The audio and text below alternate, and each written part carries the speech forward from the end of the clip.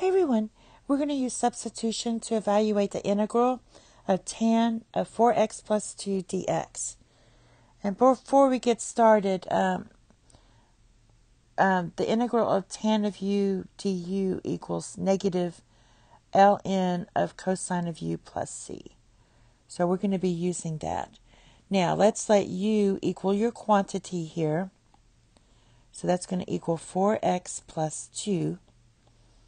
And so your du is the derivative of 4x plus 2 is just 4 times dx.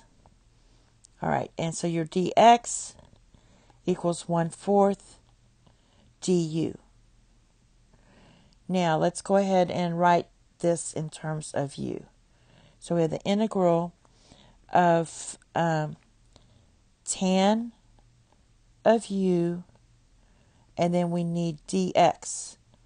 Well, dx is 1/4 du, so we'll put the du here and then 1/4 here.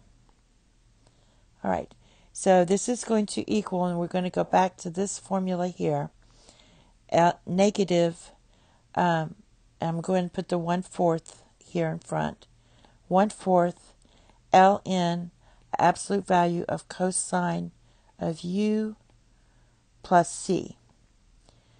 All right. If you want, we can do the power property and move this negative up here. So this would be 1/4 ln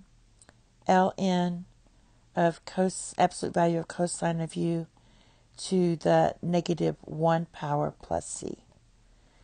That means I can get rid of this negative exponent because this is just going to be 1 divided by cosine of u.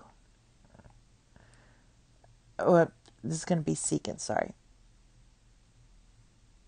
If this is cosine of u, then this whole thing's going to equal secant. So we have 1/4 ln of secant of u plus c. Now the last step is to go ahead and plug in your u for substitution. So our final answer is going to be 1/4 ln of absolute value of secant, and your u is going to be 4x plus 2, and then don't forget your plus c. And that is your final answer. Thank you. Have a nice day. Bye-bye.